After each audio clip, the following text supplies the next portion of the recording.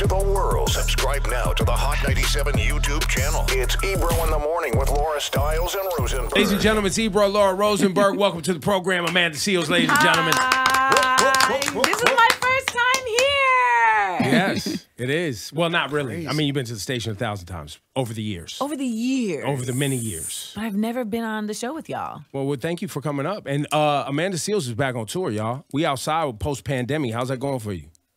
It's so nice because when you are in the house during the panini, you're only dealing with the internets. And the internets are not like a true representation of like actual... I love this. Right. Keep going, keep going, keep going, keep going. It's not a true representation It's not real life, people. It is and it's not. Like, it's real internet, but it's not real life. Well, how about this? The energy you receive in the comments is not the energy you about to get when you see people on the street or you meet people. It's all love. It's all love. It's all love outside. Yo!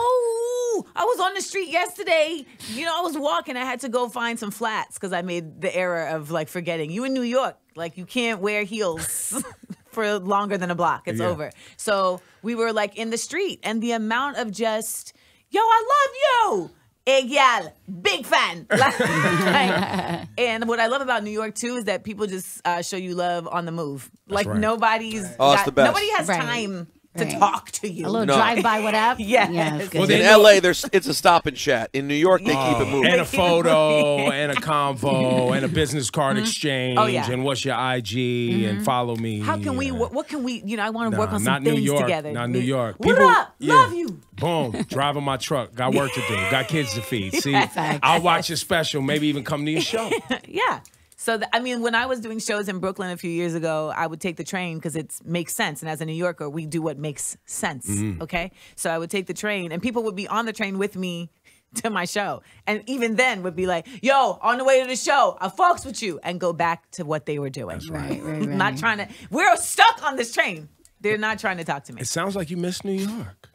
Is that the impression I'm giving? Yes. I apologize for giving that impression. You don't. I do not. You do not miss New York. Why not? I do not. I respect, I regard, I love New York. Right. But I do not want to live here. Got it. I don't have the bone density at this point. I don't have the stress level. Like, I can't. It's nice. It's like having kids. Like, and not having kids. It's nice to be like, oh, look at your kid, and give it back. Right. That's New York. So, and you lived when you lived here, you lived in Brooklyn, I believe, or Manhattan? Harlem. And a lot of people don't or may not remember the Amanda Diva part of your So that's the thing. book. I've your lived journey. in LA long enough now where I have a whole life of people that are true friends that don't know anything about that time. That's crazy. It's and like they're I went like in your my own real witness friends. protection. Yeah. They're like my actual real Like, they friends. know you. Yes. And if someone showed up and was like, Diva, they'd think it was weird.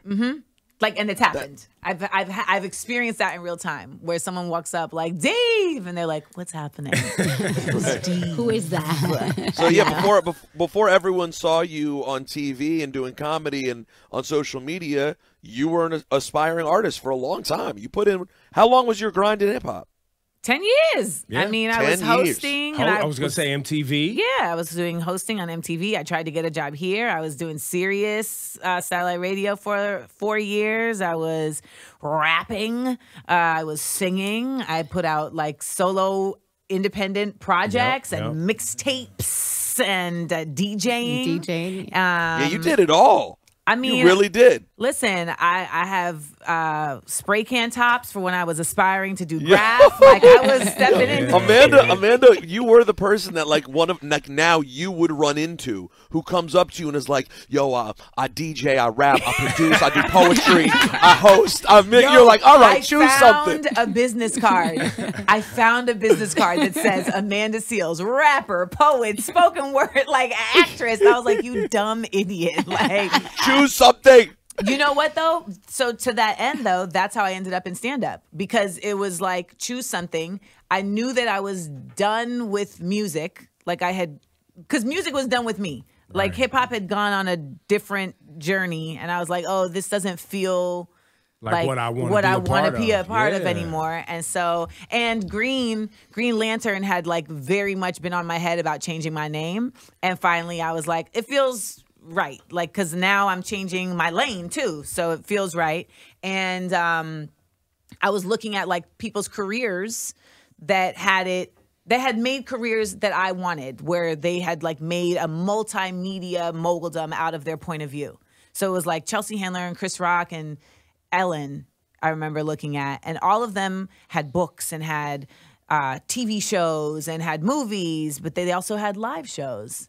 And I was like, you know what? This is the one thing that all of them do that I don't do, stand up. But I was trying to like figure out my next turn in my career, and it was like Rosenberg said, like I had all these things I could do, but it seemed like I do nothing. So were you in New York at this time when you were Yeah. So did you start going through the, the comedy circuit? Yeah. Like the so Cellar basically, and all like that?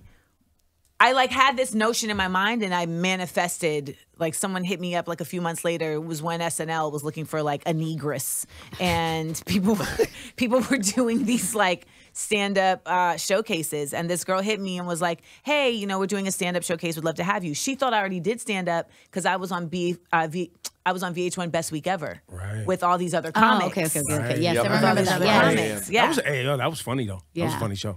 You know what? The comedy about that show is that I almost didn't get picked for that show because I had gotten broken up that morning. I was seeing Pusha T. We were dating, and he had broken up with me that morning. And I went to the show, and I remember I was wearing a shirt that said, "I'm the catch." To try and make myself feel better. But shout to Terrence. That's my nigga today. To this day, that's my boy. Shout to Virginia. They have a beautiful child. And I was like trying to soup myself up, but the whole interview, I'm just like, That's tough. and I'm trying to like really be on my shit. And then after the interview, I knew I bombed. Like they're asking me shit to be funny. I don't care.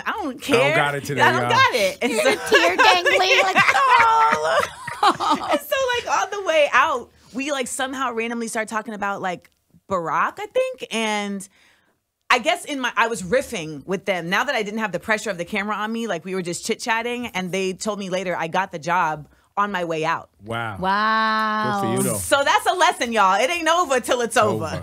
Was that where is that like in the order of things, that little breaks you got before your big break? Where does that one sit? Was Best Week Ever a big one? Best Week Ever, you know what? In hindsight, I guess it was a big one because even though they were paying me 225 cents, it was the proximity I had to other funny people that were professionally funny that ended up eventually pushing me in that direction, right? Because John Mulaney was on there at that time, like Nick Kroll and Sherrod Small. Like That's a great group. Exactly. And then I'm in there, because I had a good conversation about Barack on the way out. But that proximity, I think even you pointing out what you were being paid is a good learning lesson for people who are watching. The way you watched other and kind of saw what other people were doing that were women and having success, right? In comedy and writing and everything. Somebody's watching you right now, right? And wondering how many times you took a job that paid $0, right? Just so you could be in proximity or get the reps or create a relationship or get a look on a resume. How many times did that happen for you? Where you had to take things literally where it was like, I don't want this, but it's going to get me to another thing. You know what it is? It's not even that I don't want this because I feel like for me, there's like 3 tent poles. And I talk about this in my book, Small Doses, also available on Audible and paperback. Well done. Thank you. But I talk about like, for me, there's the content, the money, and the people. 2 of those things have to be in place for it to make sense. So sometimes the money isn't making sense, but the people and the content make sense, so it's still worth it. You know what I mean? And then sometimes the people are trash, but them dollars is talking. You know what I'm saying? And you feel good about the content. And you feel good about the content. So you're like, you know what? They're not determining like my output, so let me make this make sense. But I feel like what it really is you have to have the vision, and the vision has to be bigger than the moment. And sometimes people forget that, and so they just live in the moment. And the moment can give you a huge paycheck but not serve your vision. And so then you're going to end up broke anyway, right? And the moment can also, like you said, pay you nothing. As I remember Red Alert telling me one time, like, sometimes I can't even do it yet. That was more Mike Tyson than Red Alert. But sometimes you gotta work for free to get paid later. Right. And I think that's a concept that a lot of people are definitely bucking up against at this point right now. Like the younger generation is definitely not hearing that. And it's a place where I'm not going to lie to you. It makes me feel like a conservative. When I see when I see other people out there saying that, I feel like the old man who's like, nah, you think in entertainment you just get to show up and get paid? What makes you good? Why do you think you deserve to get paid yet? It makes me feel old and washed that I feel that way, but I do. You're missing out on so many opportunities to be present. But the other side is knowing your value and knowing why they want you in the room and why they're even inviting you in the first place, and making sure that if you're providing content that is of value and they're going to monetize and you're paying other people, how come I ain't getting in paid? Amanda's case, if look at Amanda when you were on Best Week Ever. Amanda, if she had said, hey, if this is based on hard work and how smart I am, et cetera, I should be paid. But in reality, you were still getting your feet wet. Yeah. Right. You're still a novice. Like, at the end of the day, there's a difference between, like, knowledge and wisdom, right? And so, like, that's the other thing, too, is, like, you may have the skills, but you don't have the instincts yet. And so that's a lot of times what I see when I work with interns. We have a Smart, Funny, and Black internship program. And, you know, we don't pay our interns, but we make sure that we get them networking opportunities and they are able to do master classes with folks in their field. And we present their work. And we really try our best to make sure that, like, they feel... They're not just getting coffee and getting dry cleaning and absolutely not. feeding your dog. They're expanding their portfolios, et cetera. And we've hired an intern from each intern class every year, right? So... for me, I feel like there was a certain level of that I was interning, right? And I look back on it and I'm appreciative of the fact that I also knew when to leave. That's the other part, right? Knowing when it's like, oh, okay, it's time to make space for other things. But that was like a really important learning curve. And eventually with stand-up, I just realized, like, I need to stick with this. Like, I did the first set that chick had invited me to, and I didn't bomb. And, you know, you can see the first set. It's on YouTube. And I was like, oh, okay, this is actually fun. And I stuck with it. And from the very beginning, I respected that this is a whole new field. You know, I remember Syph was, you know, doing stand-up at that time. But he, too, like, he didn't come in like, y'all hear me on Hot 97, put me on. You know, it was like, nah, like, this is a different space. I need to understand the etiquette. I need to understand the hierarchy. I need to understand the rules of the game. I need to be humble, right? And it doesn't mean that you need to be humbled, but it's like just modesty. You know, it's really what it is knowing when to shut up to, like, receive. And I feel like I advanced faster because I came in that way. And also because I knew my voice by the time I got to stand up. So once I started doing stand-up, it really, I realized quickly, like, oh, I'm home. So that that was the moment you found, this is my place. This is where I'm at. This is me. Because I had continuously been told two things. One, oh, you do a bunch of things. That's like you do nothing. Well, once you do stand-up, it's like, well, you host, right? I mean, you can write, right? You produce, right? You can sing. You can act, right? So now all of these things that people were, like, counting me out for, they're like, well, they expect you to be able to do right. It's counted as part of your resume. Yes, like, this is a part of the job description. So I was like, oh, this is amazing. And very quickly, you can make people understand what you're about. Immediately, I can just say I'm a comic, and they're like, oh, they have a context for that. They also have a respect for it, you know? So it cuts a lot of things short. And then it was also... I had always been told that I was mean, you know, that I was hostile, that I was aggressive. Once I was with other comics, I was like, oh, no, I was just a comic. Wait, so how was your first stand-up experience? And was it in New York? It was in New York. Yeah, I was on the 8s or something, like in Williamsburg. And I was on my way there, and I was nervous, but I had my set ready, and I was going to do 5 minutes, and I was on my way there. And in perfect New York fashion, someone decided to kill themselves in front of the L train. Damn it. You know? Damn it. Selfish. And I was like, what the fuck? This is an omen. I should go home now. And so I get out of the train. I was transferring to the L. So I get out of the train. I'm standing on the corner, like, trying to figure out what I'm going to do. And this white girl walks up to me and is like, are you going to Williamsburg? And I was like, yeah. She's like, do you want to share a fucking cab? Like, I'm in a movie. And I was like, yeah. She's like, yeah, because this is, like, so crazy. Yeah. And I was like, all right. So we get in the cab. It was, like, right after Halloween. And so she was like, she was like telling me about this Halloween party she went to and the costumes. And it was the year that everyone was doing this Trayvon Martin blackface BS. Huh? And what was this year? I missed this. This is 2013. Like there was a lot of like people dressing up with like a hoodie and Skittles as a costume in blackface. Like it was really just really pretentious and ridiculous and just disgusting. And I mentioned it to her because we were talking about costumes and she was like, what's blackface? So then I explained blackface to her and she was like, that's fucked up. But she was genuinely appalled by it. Right. Like, but it also was, of course, like, how can you not know what this is? But of course you don't know what Live this in is. a bubble, white privilege. That's Exactly. what it is. Yeah. And so when I got to the show, I just threw out all my material and just talked about this cab ride for my set. And like I came up with some jokes, like some tags on it about just like blackface, etc. And it ended up going over. And that to this day is essentially how I come up with material. I don't write. Live life. I live life. I don't write things down. I just go off top. Really? Yeah. I'm like, Has it ever backfired? You're like the Hove of comedy. One take. Like, have you ever been on stage like, oh, that didn't work out? every comic has been on stage like, because, and you know what? Every time that's happened is because I tried to write. Because I was like, oh, I'm going to write this. And then I'm like, this is very funny. And then I get on stage and they're like, it's absolutely not funny. This is very boring and corny. But now you haven't completely bombed yet, though. Has that happened where the whole set was washed because you just lost the audience and it unraveled? I can think of one time. I've never been booed. But I mean, I can think of one very specific time at the New York Comedy Club where I was like, oh, so y'all just not going to laugh? And I was like, man, fuck y'all. And that's the only time it's ever like gotten me. But I definitely was like, I'm out. You know, you kick the stool fuck over. Y'all. You don't deserve me. But no, now, at do this you have point, the Amanda? Do you have the obligatory black comedian dance for 1 minute intro every time you do comedy? no. Yo, DJ, play my song.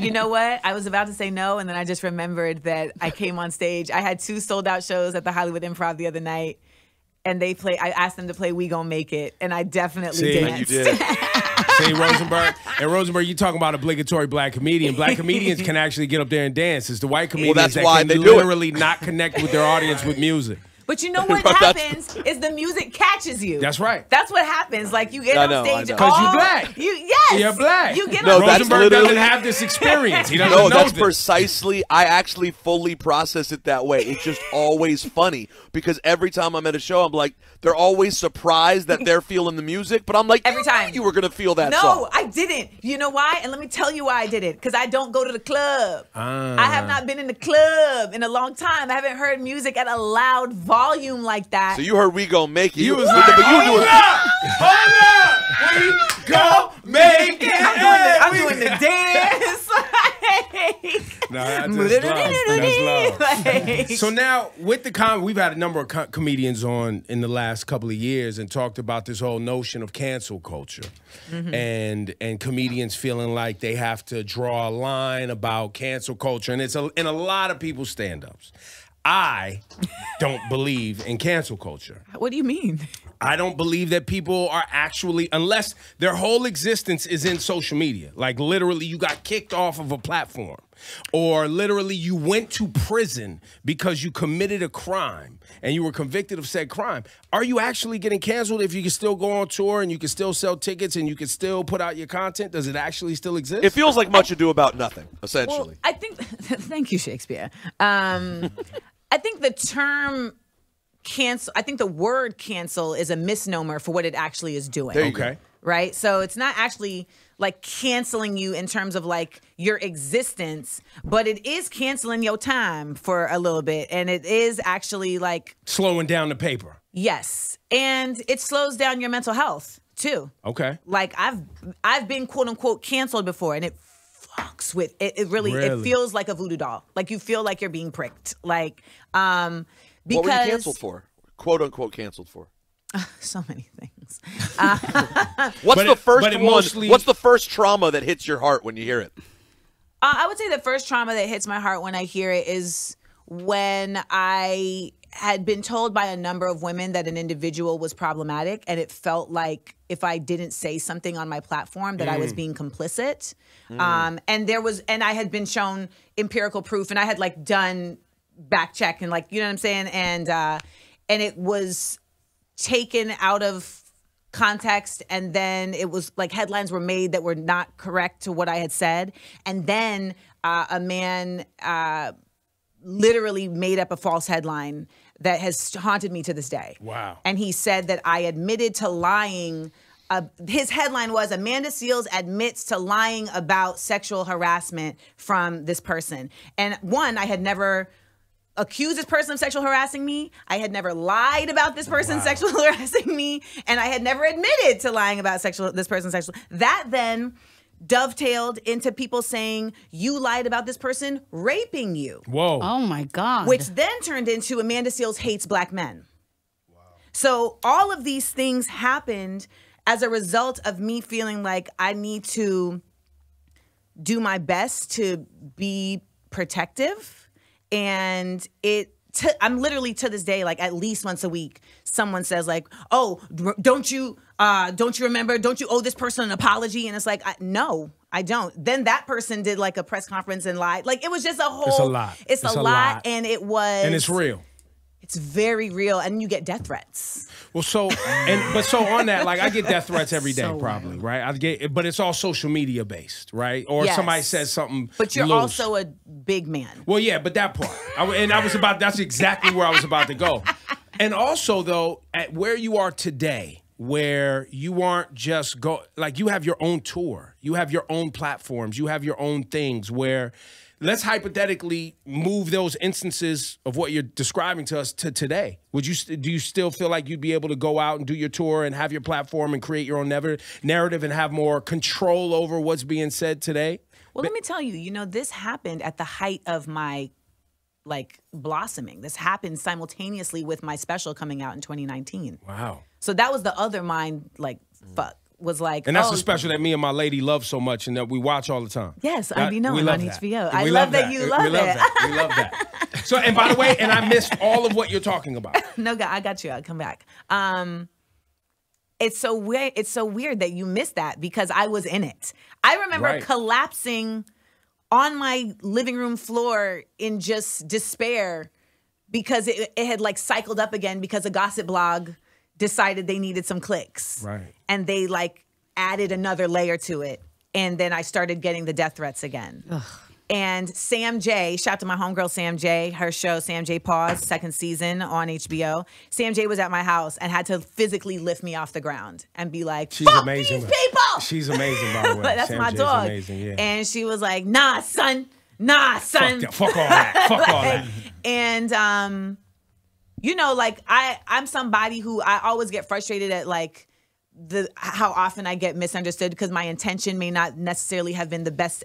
I may not have presented something the best way to relay my actual intention, and then things go haywire. But that was like one of those moments where you're like, okay, I guess I'm being canceled. Like because all I care about is like, does this black audience want to see my shit? And it feels like, it's not necessarily real, but it feels like in those moments that everybody in the world is coming for your soul. Right. And they want you to die, like in a real way. Right now, with The Real, I'm getting all these messages What's The Real? Because The Real left me out of their final episode, even though I was a host on the show. Right. And I don't need them to do a tribute, but like it would have made sense that I would have at least been. So there's all this pile on in your comments about whatever. You wasn't nothing on the show. You didn't add nothing to the show. Who do you think you? And I'm being generous with the language right now. And how long were you on the show? I was on the show for 6 months. Okay. That's a good amount of time.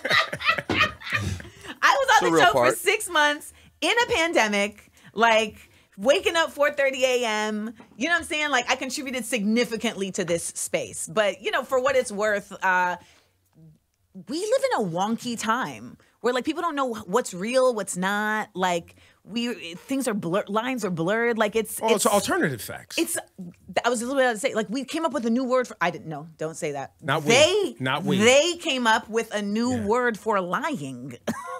Pretty much. it's Yeah. beyond my scope of comprehension. Literally, me and Charlamagne talk about this all the time. We're just like, the fact that like adults just be lying. That's right. Blows our minds. That's right. Like, because that's not something I employ. Like, I make mistakes. I may say. I mean, of course, Charlamagne has done that many times about people personally as well. Just want to say that. But I hear you. You're right. So we talk about the fact that that's something that like is not normal. Like the way that it is normalized. That's how I now. felt when he lied about me. That's how I felt. I refuse Exactly. to turn this. This is so white of you. I refuse No. to It's turn actually this so Amanda of interview- me. We are the exact same, I and you would do refuse the to turn exact this interview same into your thing. interview. If I was on your show and I said that, you would just do what I did. It's okay. Continue on though. I continue. I would not do that. No. No. Maybe So if someone lied on you, and then someone else brought up that they love truth, you wouldn't. And I'm not blaming you for it, Amanda. It's your friend. Do whatever you want. I'm just not going to let it go by on this show without pointing out he's done the same But this thing. is about Amanda, That's though, my is her point. point. It's about Amanda, not about that instance. Okay. That's all she's saying. Another reference, I wouldn't have said anything, but continue. Keep going. like, as I was saying. Sorry. No, you're not. But as I was saying, and by the way, let me just say this. If you have all that, y'all need to talk. We need to all grow up. I tried. And we try again. We need to all grow up and Try have again. conversations because the truth is like everyone is advancing and elevating. There was a time when I did not rock with Ebro. Really? Yes. Right. Because you had come at me wild sideways and I did not like it. And I didn't have like the space to let you know that. And then eventually, the fact that you just said really is like you forgot. But we had a whole conversation about this. Well, you said something. You said something to me about it, and I never remembered what you were I know, referencing. but then you were like, if I did say that, but I didn't know. apologize. I didn't know that it was a long time. I didn't know that it was like over an extended. I didn't know that. So, Well, it was a long time for me. Like if That's you, right. Right. That's like fair. it was 1,000. happening. You know, for you, like it was just something you said, but like it landed on me Right. and like That's right. stuck with me, right? And by the way, Amanda, you're right. It probably is similar. I'm guessing the thing that I get tight about, Charlamagne barely even remembers. So you're right. There's always room for conversation. You know what I'm saying? Like people move on and are like, that wasn't a big deal. And you're like, well, it was a big deal to me. To me. You know what I'm saying? Yes. So I feel you. It I was feel a you. big deal to me. Like we've had to learn that in my relationship, you know, that like things hit different people different ways. And you're like, oh, I didn't know that bothered you. Right. And then the curiosity is the compassion. Well, why did that bother you? Right. There you And go. like so many of us are afraid to even go there because then we may find out in that moment that we was trash. right, and we're all capable. We are all capable. You know, like Yeah. I've had to find out in real time, like, I was inadvertently trash. But now that I know, I can know better and do better. But inadvertently Well, it's kind trash. of like what you just did, Rosenberg, and you apologize for it. Whether Yeah. you know what I'm saying, you were inadvertently trash. And I think there's also the truth. It Of the happens fact, a lot. There's also the truth and reality that, like, especially as us as entertainers, like we are in different spaces that call for different things at different times, and it seems like it's the right thing, and it seems like this is how I need to Facts. show up in this space, and then Yes. you mature or you get You're out like, of what that. was I doing? You're like, why was that the hill I had to die on? Why? You know, and that's the grace that cancel culture doesn't give you. Right. I love how you brought that back around. Wow, you brought that really around full circle. Well, and it's also, I think, that like you started, cancel culture as a term is a misnomer. It's a misnomer. But it's very real, and the pressure and the mental health kind of pressures and those issues it presents is real. And there's Well, real, also, and Amanda, there's also there's so many- further repercussions, like like when Kevin Hart didn't do the Oscars, right? Like there's levels to how things can affect you and how you can and the choices you're forced to make, right? So that's such a great example, though, Amanda. Like Kevin, for example, he's a perfect example of did something in a silly way when he was young that was stupid, ill-advised, whatever, tried to make amends for it, still got quote-unquote, and in this case really did somewhat get canceled for it. Yeah. But then you have on the flip side, it's called the exact same thing, someone who gets up, tries to antagonize a certain group. Then the group gets mad and they're like, oh my God, don't cancel me. Those are two like wildly different things that get called the same thing.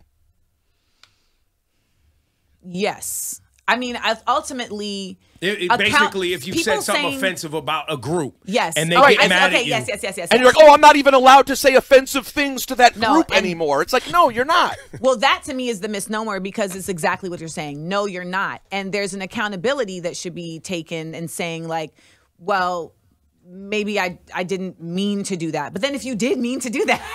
But you planned it. Like you literally scripted it and planned it. And now you're mad that people are mad at you. Well, there's that. Right? So that's the other thing. The narcissism of this nation has so embedded that like people are mad when people are mad at them. And like you can give them a legitimate reason. I am mad at you because of this. And then people say to you like, who do you think you are? Right. Like, I think I'm somebody who's telling you why you hurt my feelings. Right. You hurt my feelings. And that is embedded in this society, by the way. That is the infrastructure. That's what the gun's about. Yes. I'm not gonna talk to you about it. I'm gonna shoot my way out of it. I have a bit in my stand-up. Come out to the Amanda Seales Black Outside Again tour. Go to amandaseales.com for dates. But I have a bit in there where I talk about like how a homeboy of mine is a pharmaceutical entrepreneur, and he found himself in a situation where he didn't have his strap. And he was being approached by a group of dudes. And he was telling his boy, like, do you have a strap? And his boy was like, I don't got the strap. He was like, I don't got the strap either. And he was like, I didn't have what I needed to protect myself. All I had was my emotions. And I was like, what did you do with your emotions? And he was like, I just turned around. I said, yo, I feel uncomfortable right now. That's a bar. And he said the dudes was like, stopped in their tracks. They didn't know how to deal with this. And they was like, well, we uncomfortable too. And you got to come to the show to hear how the story ends.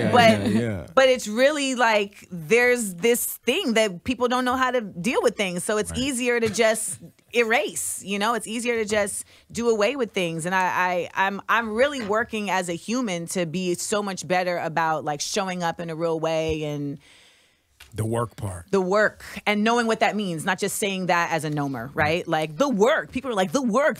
That could mean the electric slide for all I know to some people. Because I'm like, do you really know what the work is? Well, a lot of people don't. They don't. And they expect the world to tell them how to work or where to work or where to find. It's like white people asking for a book list. Right. Like, how am I supposed to learn? How am I supposed to learn about racism? It's like Google, your phone. You had some great videos around that time, Amanda, about talking I don't about got the white time. people. I'm on my trampoline. That was a direct response to an agent that I had who had called me and was like, so tomorrow, we're all taking the day off to respect Black people. Wow. Oh my God. Like, that's wild. Keep going. And, I want to go ahead. And she was like, so, during my day of observance, I would love for you, if you could just give me some books that I can read. And I was like, so I should still be in service. Right. On your day of service to us. I'm supposed to work for you. Got it. Cool. And she was like, Amanda, I'm not trying to offend you. And I was like, well, you weren't trying to offend me, but you did. And I was like, because let me tell you something. You've been working with me for 2 years and you have a number of Black clients. And you're telling me now that you need books to understand racism. And you are a Jewish woman, and I know all about your Holocaust. I know all about Rosh Hashanah. I know all about your culture. And it's because I've been curious enough to care. And you're a part of my society. And I could sing the dreidel song right now. Oh, dreidel, dreidel, dreidel. I made it out of clay. I was like, Baruch atah Chaladanai. Like, get out of here. We're trying to act like this is so foreign to you. Right. Like you can't pay attention to other people's That's background. all I'm saying. And she was like, well, I just feel like you're not being fair. And I was like, of course that's how you feel, because that's what you're going to deflect with. But the truth of the matter is, you should have already been doing this work. And now you're trying to get me to work for you to do your work. And I don't got the time. I'm on my trampoline. And not only that, but my ancestors' work is why you have the privilege you have in the first place. That's it. But it's just having the curiosity. That's the other thing about America. Like, you got to think about it. When you go to other countries, the news don't look like our news. That's right. Our news is just about us. Every other country, they're going to talk about the world. And I just know that so many of us want better for this place and better for ourselves. And we can't. And it's like, how? And one of my things is, I've always believed education is the number one way. The fact that they worked and continue to work so hard to keep us uneducated lets you know. The same way that people are like, our vote doesn't matter. It's like, if our vote didn't matter, they would not work this hard. Absolutely. Like the effort that's being put in place to keep your vote from mattering. And I'm not saying it's all that matters, Because that's the other thing. I'm not sitting here talking about like all you got to do is vote and we're going to fix this. No, that's a multi-pronged, revolution that has to happen. And on this tour and in my stand-up, I speak to that. I want my stand-up to be more than just jokes. I want my comedy to be the comedy of record for this time that I want my comedy to come from the tradition of George Carlin and Dick Gregory and Paul Mooney. Like that's where I come from in this work. It's by any joke necessary. Like that's the bottom line for it. So like when you come to an Amanda Seales show, I'm gonna tell you now, like you're gonna get wittiness more than silliness. Right. I'm silly, don't get it twisted. But no, we're not doing all that all the time. Not all. We don't have time. That's right. We don't have time to do that all the time. But we have time to fight for our joy the same way we got to fight the power. And we laugh to keep from crying sometimes. All the time. Listen, we wear the mask that grins and lies, so we deserve to actually laugh for real. And like Smart, Funny, and Black is also featured on this tour. So like I'll be in D.C. for 2 nights. I have a residency at the Kennedy Center, and we do Smart, Funny, and thank you. We do Smart, Funny, and Black the first night. Smart, Funny, and Black is my variety game show where we bring 2 funny people on stage and test their knowledge of Black culture, Black history, and the Black experience in games that I've created. And we've been doing this since 2016. Yo, and the games that Amanda created, you got to be on your game, baby. Amanda's Columbia University, NYU. Like, she got a degree in this, fam. But thank you. But it's actually SUNY purchased. I did not go to NYU. Anyone who went to NYU is going to be like, she did not wear the purple robe. Sorry. But it's like, I created it because we see so much negative imagery. We need a celebration space.